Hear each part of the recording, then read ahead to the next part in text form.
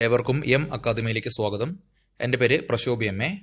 നമ്മൾ ഇന്നത്തെ ക്ലാസ്സിൽ എടുക്കാൻ പോകുന്നത് കേരളത്തിൽ കിഴക്കോട്ടൊഴുകുന്ന നദികളെക്കുറിച്ചാണ്. നമുക്കറിയാം കേരളത്തിൽ 44 നദികളാണുള്ളത്. അതിൽ 41 നദികൾ പടിഞ്ഞാറോട്ടും 3 നദികൾ കിഴക്കോട്ടുമാണ് ഒഴുകുന്നത്. ആ കിഴക്കോട്ടൊഴുകുന്ന 3 നദികളാണ് കബനി, ഭവാനി, പാമ്പാർ തുടങ്ങിയവ. ഒരു കാര്യം ശ്രദ്ധിച്ചോളൂ, ഈ 3 നദികളും കിഴക്കോട്ടൊഴുകുന്ന 3 നദികളായ ഭവാനി, കബനി, പാമ്പാർ മൂന്നും കാവേരിയുടെ പോഷക നദികളാണ്. കാവേരി നദിയുടെ പോഷക നദികളാണ് ഈ 3 നദികളും. അപ്പോൾ നമുക്ക് ആദ്യം കബനി നദിയിൽ നിന്നും തുടങ്ങാം. കബനി നദിയുടെ നീളം 57 കിലോമീറ്റർ ആണ്. കബനി നദിയുടെ നീളം 57 കിലോമീറ്റർ ആണ്. ഒരുപാട് വട്ടം ചോദിച്ചിട്ടുള്ളതാണിത്. കേരളത്തിൽ കിഴക്കോട്ട് ഒഴുകുന്ന നദികളിൽ ഏറ്റവും നീളം കൂടുതൽ കബനി നദിക്കാണ്. കേരളത്തിൽ കിഴക്കോട്ട് ഒഴുകുന്ന നദികളിൽ ഏറ്റവും നീളം കൂടുതൽ കബനി നദിക്കാണ്. കബനി നദി ഉത്ഭവിക്കുന്നത് വയനാടിലെ തൊണ്ടാർമുടിയിൽ വെച്ചാണ്. കബനി നദിയുടെ ഉത്ഭവസ്ഥാനം വയനാടിലെ തൊണ്ടാർമുടിയിൽ വെച്ചാണ്. കേരളത്തിൽ ഉത്ഭവിച്ച് കർണാടകയിലേക്ക് ഒഴുകുന്ന ഏക നദിയാണ് കബനി. കേരളത്തിൽ ഉത്ഭവിച്ച് കർണാടകയിലേക്ക് ഒഴുകുന്ന ഏക നദിയാണ് കബനി.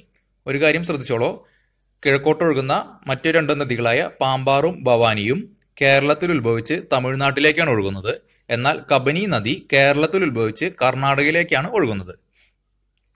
പ്രാചീന കാലത്ത് കബനി അറിയപ്പെട്ടിരുന്ന മറ്റൊരു പേരാണ് കപില എന്നാണ് അറിയപ്പെട്ടിരുന്നത്. കപില എന്ന പേരിലും അറിയപ്പെടുന്ന നദിയാണ് കബനി. കബനിയുടെ പ്രധാനപ്പെട്ട പോഷക നദികളാണ് പനമരവും നൂൽപ്പുഴയും. കബനിയുടെ പ്രധാനപ്പെട്ട പോഷക നദികളാണ് പനമരവും നൂൽപ്പുഴയും. വയനാട്ടിലെ കുറുവ ദ്വീപ് സ്ഥിതി ചെയ്യുന്നത് കബനി നദീതീരത്താണ്. കബനി നദിയിലാണ്. വയനാടിലെ കുറുവ ദ്വീപ് സ്ഥിതി ചെയ്യുന്നത് കബനി നദിയിലാണ്. കബനി കാവേരിയുമായി കൂടിച്ചേരുന്ന സ്ഥലം അറിയപ്പെടുന്നത് തിരുമക്കുടൽ എന്നാണ്. കബനി കാവേരിയുമായി ചേരുന്ന സ്ഥലം അറിയപ്പെടുന്നത് തിരുമക്കുടൽ എന്നാണ്. അപ്പോൾ നമുക്ക് ഇത്രയും പറഞ്ഞത് ഒന്നുകൂടെ നോക്കാം. നമുക്ക് കബനി നദിയുടെ നീളം 57 കിലോമീറ്ററും കേരളത്തിൽ കിഴക്കോട്ട് ഒഴുകുന്ന നദികളിൽ ഏറ്റവും നീളം കൂടുതലുള്ള നദിയും കബനി നദിയാണ്. കബനി നദി ഉത്ഭവിക്കുന്നത് വയനാടിലെ തൊണ്ടാർമുടിയിൽ വെച്ചാണ്. ഇതുപോലെ തന്നെ കേരളത്തിൽ നിന്നും ഉത്ഭവിച്ച് കർണാടകയിലേക്ക് ഒഴുകുന്ന ഏക നദിയും കബനിയാണ്. പ്രാചീന കാലത്ത് കബനി അറിയപ്പെട്ടിരുന്നത് കപില എന്ന പേരിലാണ്. കബനിയുടെ പ്രധാനപ്പെട്ട പോഷക നദികളാണ് പനമരവും നൂൽപ്പുഴയും. വയനാടിലെ കുറുവ ദ്വീപ് സ്ഥിതി ചെയ്യുന്നത് കബനി നദിയിലാണ്. ഇതുപോലെ തന്നെ കബനി കാവേരി നദിയുമായി കൂടിച്ചേരുന്നത്. തെക്കോട്ടൊഴുകുന്ന നദികളിൽ രണ്ടാമത്തെ പ്രധാനപ്പെട്ട നദിയാണ് ഭവാനി. ഭവാനി നദിയുടെ നീളം 38 കിലോമീറ്റർ ആണ്. ഭവാനി നദിയുടെ നീളം 38 കിലോമീറ്റർ ആണ്. ഭവാനി നദിയുടെ ഉത്ഭവസ്ഥാനം തമിഴ്നാട്ടിലെ നീലഗിരി കുന്നുകളിലാണ്. ഭവാനി നദിയുടെ ഉത്ഭവസ്ഥാനം തമിഴ്നാട്ടിലെ നീലഗിരി കുന്നുകളിലാണ്. ഭവാനി നദി പാലക്കാട് ജില്ലയിലെ അട്ടപ്പാടിയിലൂടെ ഒഴുകുന്നു. ഭവാനി നദിയുടെ പ്രധാനപ്പെട്ട പോഷക നദികളാണ് ശിരുവാണിയും വരകാറും. ഭവാനിയുടെ പ്രധാനപ്പെട്ട പോഷക നദികളാണ് ശിരുവാണിയും വരകാറും. അതുപോലെ തന്നെ കോയമ്പത്തൂർ പട്ടണത്തിലേക്ക് വെള്ളം എത്തിക്കുന്നത് ശിരുവാണി നദിയിൽ നിന്നുമാണ്. കോയമ്പത്തൂർ പട്ടണത്തിലേക്ക് വെള്ളം എത്തിക്കുന്നത് ഭവാനിയുടെ പോഷക നദിയായ ശിരുവാണിയിൽ നിന്നുമാണ്. ഭവാനി നദി നമുക്ക് ഒന്നുകൂടെ നോക്കാം. ഭവാനി നദിയുടെ നീളം 38 കിലോമീറ്റർ ആണ്.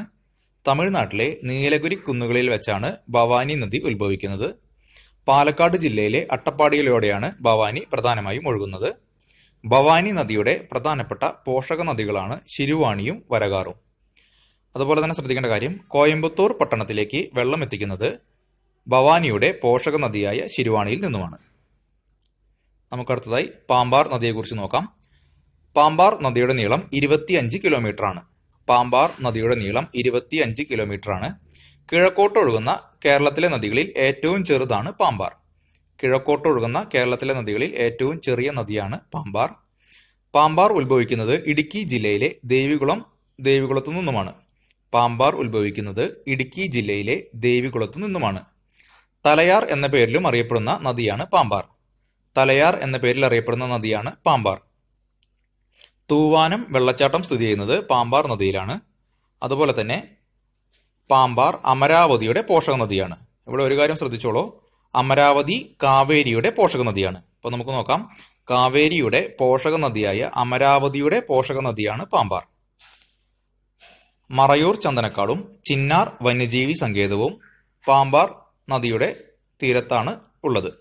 മറയൂർ ചന്ദനക്കാട്ടിന്റെ ഉള്ളിൽ കൂടെയും ചിന്നാർ വന്യജീവി സങ്കേതത്തിലേക്കൂടെയും പോകുന്ന നദിയാണ് പാമ്പാർ. പാമ്പാറിലെ പ്രധാനപ്പെട്ട പോഷക നദികളാണ് ചങ്കലാർ, തീർത്ഥമല, മൈലാടി, തേനാർ തുടങ്ങിയവ. പാമ്പാറിന്റെ പ്രധാനപ്പെട്ട പോഷക നദികളാണ് ചങ്കലാർ, തീർത്ഥമല, മൈലാടി, തേനാർ തുടങ്ങിയവ. അപ്പോൾ നമുക്ക് പാമ്പാർ നദി ഒന്നുകൂടെ നോക്കാം. പാമ്പാർ നദിയുടെ നീളം 25 കിലോമീറ്ററും കിഴക്കോട്ടൊഴുകുന്ന കേരളത്തിലെ നദികളിൽ ഏറ്റവും ചെറുതുമാണ് പാമ്പാർ നദി. പാമ്പാർ നദി ഉത്ഭവിക്കുന്നത് ഇടുക്കിയിലെ ദേവികുളത്തു നിന്നുമാണ്. തലയാർ എന്ന പേരിലും അറിയപ്പെടുന്ന നദി പാമ്പാർ ആണ്. തൂവാനം വെള്ളച്ചാട്ടം സ്ഥിതി ചെയ്യുന്നത് പാമ്പാർ നദിയിലാണ്. പാമ്പാർ അമരാവതിയുടെ പോഷക നദിയാണ്. അതുപോലെ ഒരു കാര്യം ശ്രദ്ധിച്ചോളൂ, അമരാവതി കാവേരിയുടെ പോഷക നദിയുമാണ്. മറയൂർ ചന്ദനക്കാടിന്റെ ഉള്ളിൽ കൂടെ പോകുന്ന നദിയാണ് പാമ്പാർ. ഇതുപോലെ തന്നെ ചിന്നാർ വന്യജീവി സങ്കേതത്തിന്റെ ഉള്ളിൽ കൂടെയും പോകുന്ന നദിയാണ് പാമ്പാർ. പാമ്പാറിന്റെ പ്രധാനപ്പെട്ട പോഷക നദികളാണ് ചങ്കലാർ, തീർത്ഥമല, മൈലാടി, തേനാർ തുടങ്ങിയവ. അപ്പോൾ നിങ്ങൾക്ക് ഈ വീഡിയോ ഇഷ്ടപ്പെട്ടെന്ന് വിചാരിക്കുന്നു. ഈ വീഡിയോ ഇഷ്ടപ്പെടുകയാണെങ്കിൽ നിങ്ങൾ ലൈക്ക് ചെയ്യാൻ മറക്കരുത്, സബ്സ്ക്രൈബ് ചെയ്യാനും മറക്കരുത്. എല്ലാവർക്കും താങ്ക്